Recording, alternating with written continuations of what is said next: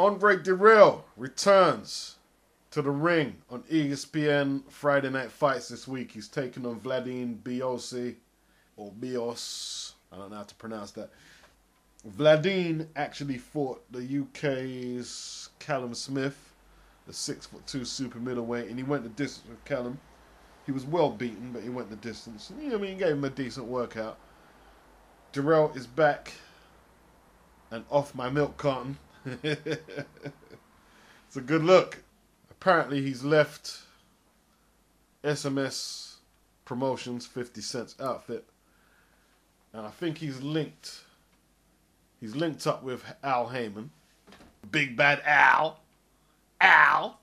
the one you guys hate. 50 Cent's, I haven't heard nothing from 50 Cent. And Dirrell has a bag load of skills in terms of size, natural size, speed, and just flat out pure boxing ability. Fast hands, great legs, and throwing all that a tricky southpaw to boot.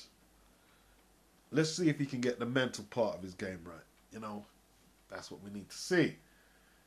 Now, Jalen Love is rated in the top 10 of two governing bodies, WBA and WBC. I'm not saying he's a great fighter, but he definitely looked like he was an improving fighter against Marco Antonio Periban, a fight he was favored in many corners to lose, but you know, he showed surprising boxing ability. And there's a video floating about on YouTube, which I'm going to put in my description box, of Jalen Love sparring Andre Dirrell. Something tells me by what they're saying in the comment section that they had words beforehand.